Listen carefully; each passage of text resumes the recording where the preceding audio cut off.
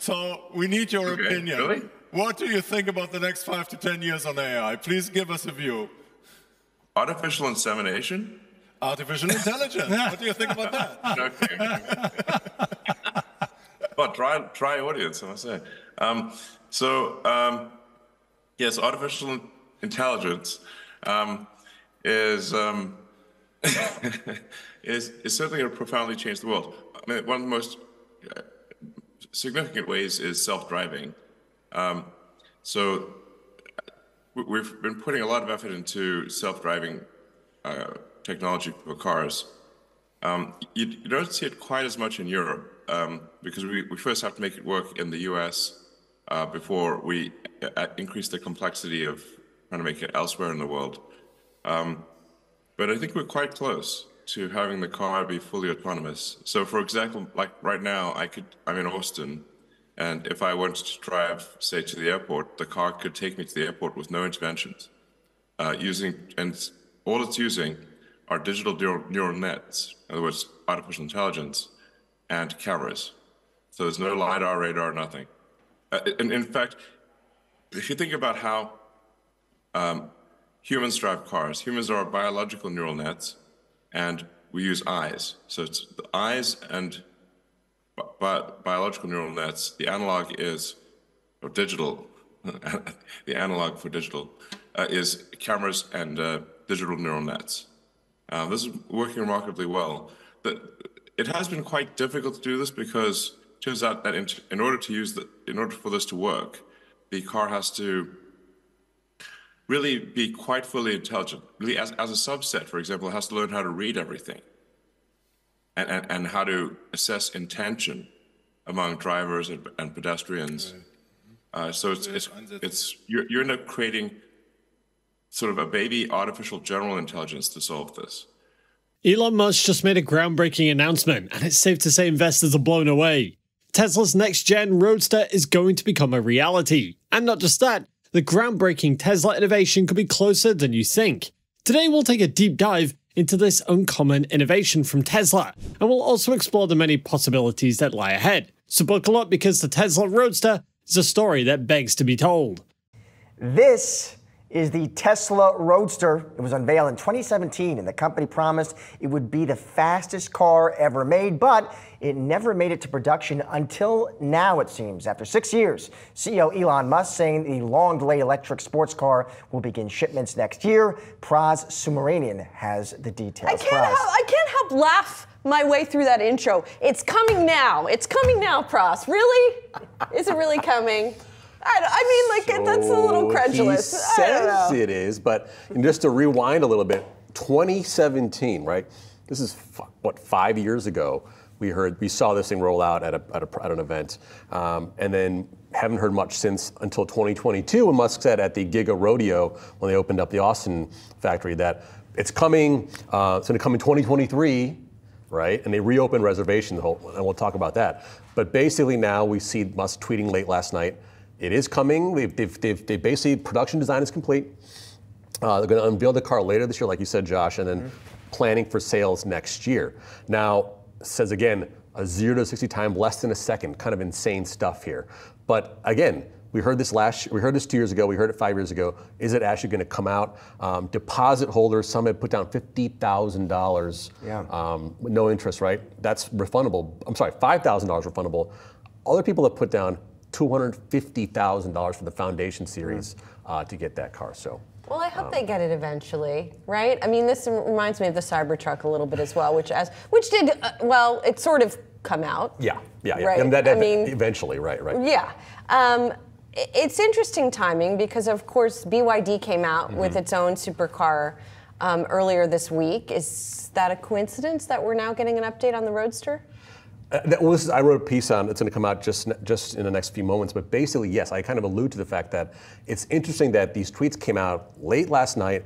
We talked about BYD's U9 supercar, right? It's going to cost $230,000, around the same price as potentially the Tesla Roadster. Scissor doors, 4 motors, all these pretty cool stats. But only a couple months ago, NIO also said that their EP9 hypercar was going to cost $3 million US.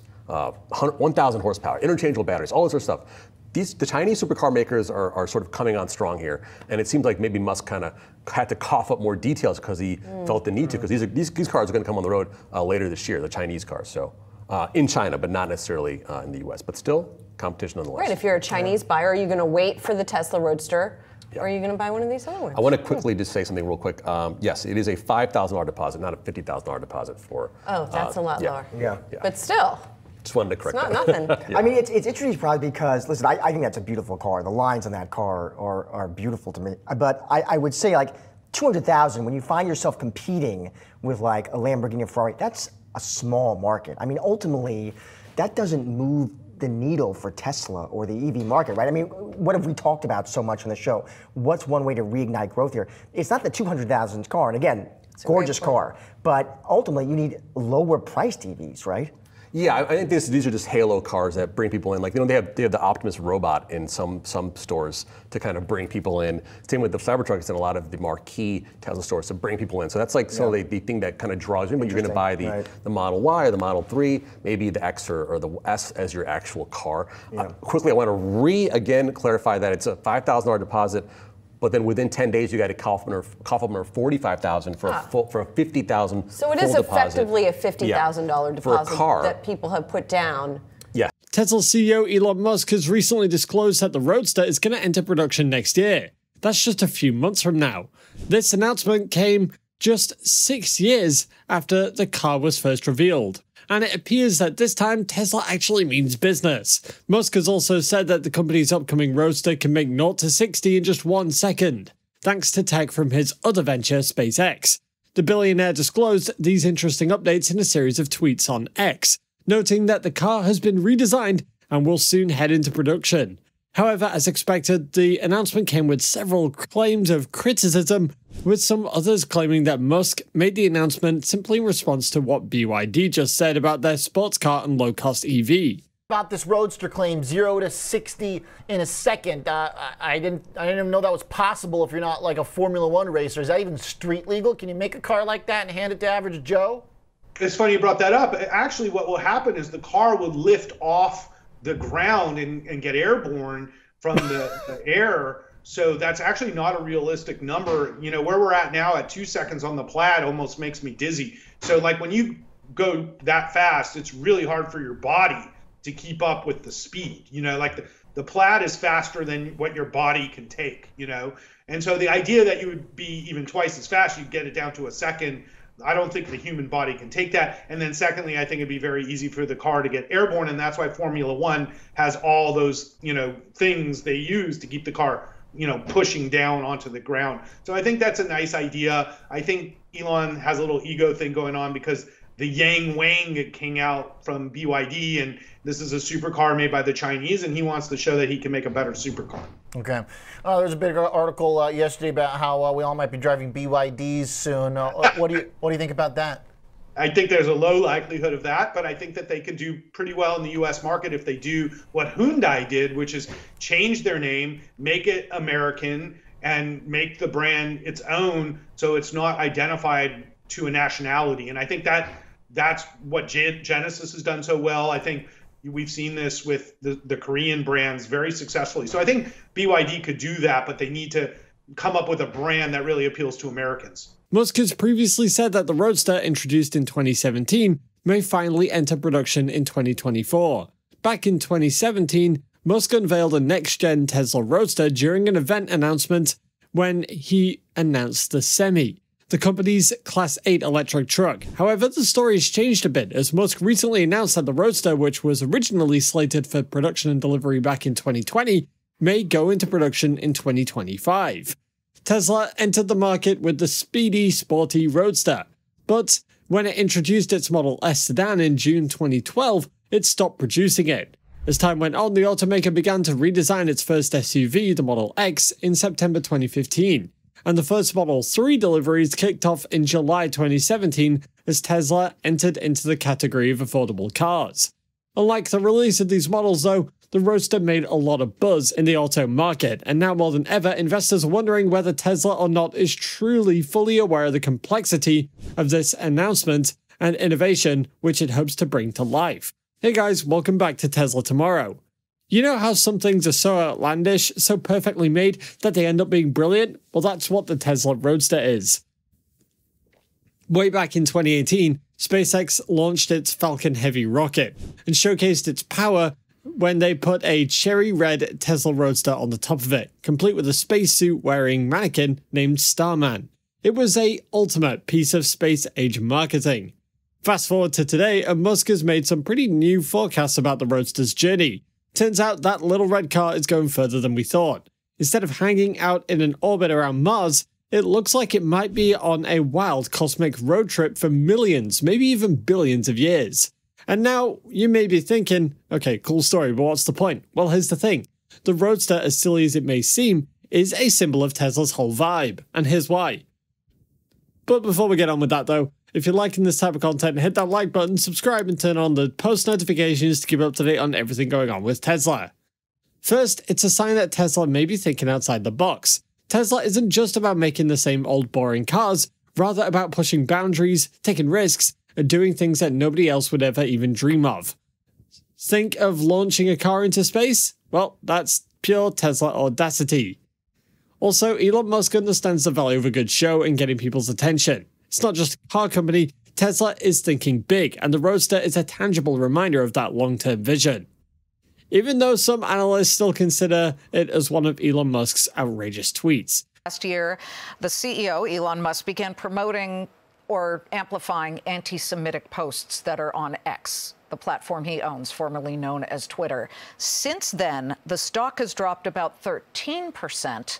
And a lot of people say, you know, what he is speaks so loudly that they can't hear what he is saying. Well, what he's saying also speaks very loudly. What are you hearing from your clients who have accounts with Gerber Kawasaki and also the clients who own Teslas? Right, and I do have to stress, we have thousands of clients at Gerber Kawasaki on top of our fund GK, and which also has many clients. And so, you know, most of our clients have Tesla, so it affects a lot of people. But when you put up that chart about Tesla's performance, what you didn't show is that the market has actually taken off since that date. So relative to other tech stocks, Tesla's vastly underperformed since Elon has taken such outspoken and, in my mind, you know, controversial and negative views. And by doing that, many of my clients, and I tweeted this several months ago, you know, were furious and sold their stock. And now it turns out that that was probably a good move because the stock is much lower from then. And as a firm, we've been forced to lower our allocation to Tesla because as we've seen the problems mount and the solutions that we see not being implemented, we've had to be prudent investors for our clients and understand that the story has changed.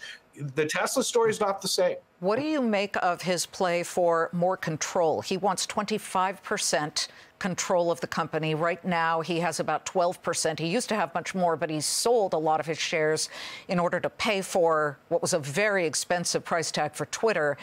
The board, we haven't heard from them. We're waiting to hear. A lot of people on this board, but it's rare that they've ever, if ever, swatted down Elon Musk. Charlie Gasparino makes this point all the time. The Tesla board does not rein him in. Granted, over the past several years, why should they? The stock has done incredibly well. But right now, the question is, should he be given such a huge chunk of power? And he says, if you don't give it to me, then I will develop my AI ideas somewhere else other than Tesla. Yeah, so the board is his friends and family. So, you know, I've never seen a board more conflicted than Tesla, and they just settled a lawsuit where they were so overcompensated, they're having to give back $750 million of overcompensation that they settled in this lawsuit. And Elon's pay package himself is worth $50 billion today, which you would think would incentivize any human on Earth, right? So when you look at his pay package plus his stake, it's closer to 20% of the stock, and he fully controls the board. And what he's basically saying is, I want you to give me like 30 to 50 billion of compensation more for me to do my fiduciary responsibility to the company. So there's never been a more delusional CEO that I've ever invested with. Remember the feelings you had as a kid? That feeling of wonder looking up at the stars? Well, buckle up because the Roadster is here to turn that childhood fantasy into reality. However, while it is easy to get all excited about it, it's important to consider how the market will react to that kind of shift. Let's strap in and take a closer look. First up, the big elephant in the room, and that's the price tag. The Roadster is expected to be expensive, so it's not exactly for everyone's grocery run. However, for those who do have the means to afford it, well, the Roadster's got some serious selling points that you should know about. One thing is its performance, 0 to 60 in a mere 1.9 seconds, faster than most fighter jets. Also, owning a Roadster isn't just about driving, but making a statement, and the car screams cutting-edge technology. Remember the first iPhone or the PlayStation? They were unique innovations, and we think the Roadster has got the potential to be a similar cultural milestone, a piece of automotive history with serious bragging rights. And now the market will likely be a mixed bag. Some are going to scoff at the price tag, questioning the practicality of the car, while others are going to be memorized by the technology and audacity of the whole idea. Here's the thing. Tesla isn't necessarily aiming for mass market appeal with this car. In fact, the automaker is playing a different game. Tesla is building a halo car, a technological marvel pushing the boundaries to keep it at the forefront of innovation. And while this technology may seem a bit outrageous, and not for everyone, it does capture the imagination. So will the Roadster become a commercial success in the traditional sense? Well, maybe not, but it will undoubtedly create buzz, attract high-profile buyers, and solidify Tesla's image as a company that constantly pushes the envelope. And who knows, maybe one day, owning a piece of the future won't cost quite as much as a small spaceship. Said it, we're really focused on the long term here at ARK Invest, which really you should be for a disruptive name like Tesla. So, they did mention, yes, production growth for this coming year will be slower. They are focused on this next generation vehicle platform, and they're attributing, the part of the cautiousness on production to that. And overall, that's a great thing, right? As well as anyone, that I'm excited about the robotaxi opportunity. So the fact that they're building a custom robotaxi vehicle is really exciting and shows their confidence and their autonomous capability. We have FSD12, their latest version of the autonomous technology software in the car, rolling out to customers. That again shows confidence in their capability. We also heard that Optimus might begin shipping next year. So I think Tesla is this behemoth in the AI space. It's going to be one of the greatest AI opportunities of our time. And I think to ignore that is frankly wrong when thinking about the stock. So I'm excited about it. Well, the next-gen vehicle platform joins the traditional car-making side of the story with the AI story, right? What did we learn? Musk said it will be low cost, that they're making progress on start of production, which will start in Texas in the first instance. But he said take 2025 with a grain of salt. Did you learn enough during the call about the next-gen platform to fully understand where we go from here on this future robotaxi concept? Yes, well, I'd say, overall, I think Elon is a lot more cautious than he has been in the past with his forecasts. I mean, he said it on the call that he has been really optimistic with timelines. And honestly, who can blame him? Because I think humans in general are pretty bad at predicting AI progress. But yes, we heard that they can start production next year on the next generation vehicle platform. I think there's a lot of cause for optimism in what they said around margins. So we saw automotive gross margins, X credits tick up in the quarter.